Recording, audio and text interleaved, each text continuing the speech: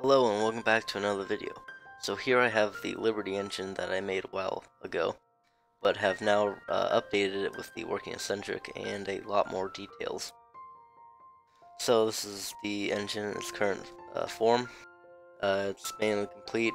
I might add some more detail to it, but I'm not sure about that. So in this video I'll show you how to operate it and also how to hook it up into your ships. So up here you can move the throttle lever to the throttle that you want. Realistically, you want the throttle to be 8.51 with a pivot ratio of 1 and 2. That will give you the required RPM of the real engine. So as you can see, the eccentrics actually do something instead of just being static like they were on my last one. Some other big improvements were that I had it facing the wrong way, so it would have been like actually going that way for the shaft instead of that way, which was what it was like. I have markers all over where the pipes are. This is your bearing drip pipe outlet. There's an inlet at the other side. This basically just drips water onto the bearings so they don't overheat and warp. This is your air compressor and also a water pump. Just a vent here, and then your piping would actually just go out here to these pipe connections here. This is your main condenser. It takes your exhaust and puts it, or turns it back into water, and the water will be pumped in through here, go around, and then go out there. Up there is the water drainage for the cylinders, so if there's any leftover water in there that you want to get out, you would open up that valve and that just goes into the condenser, so you don't really need to pipe that. Up here is another vent, so you don't want to pipe that.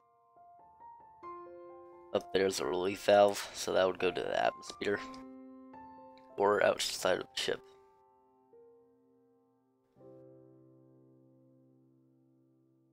Up here is your auxiliary intake for all the steam. So if you did have any other steam engines running, you would want the exhaust to go into this pipe here.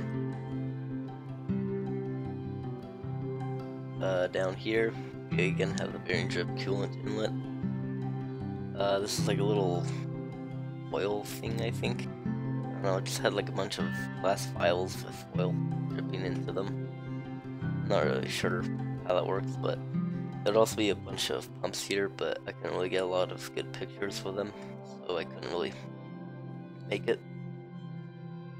Over here is your throttle valve, and that goes up to the main valve there.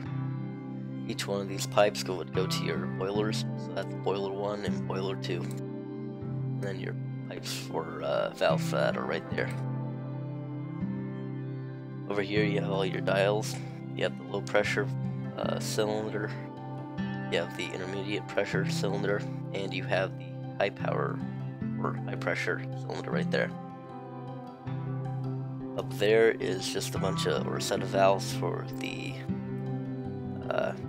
instruments to tell you how much steam is going into the cylinders.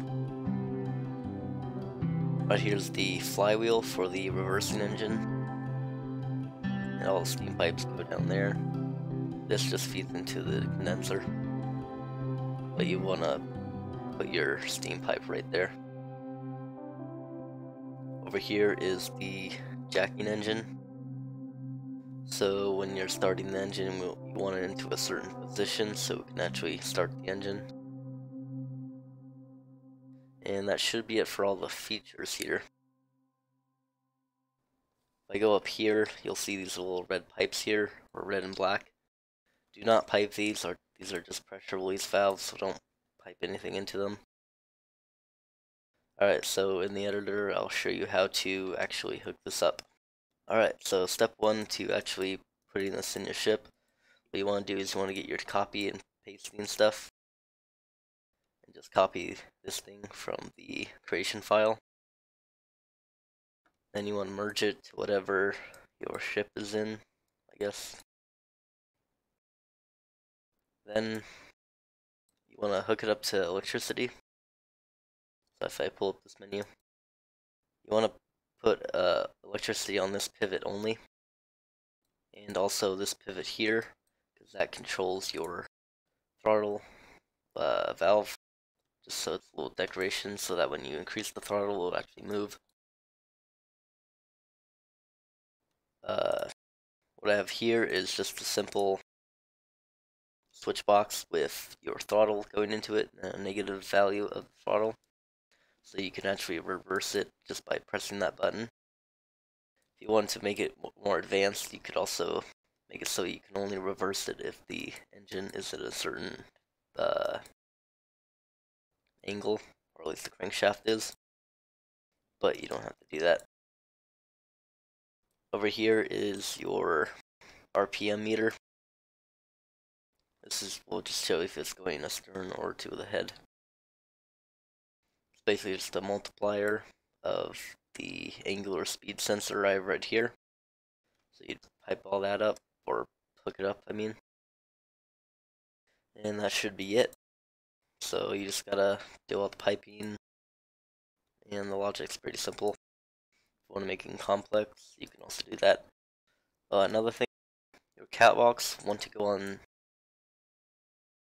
this layer here, just one block away from the sign.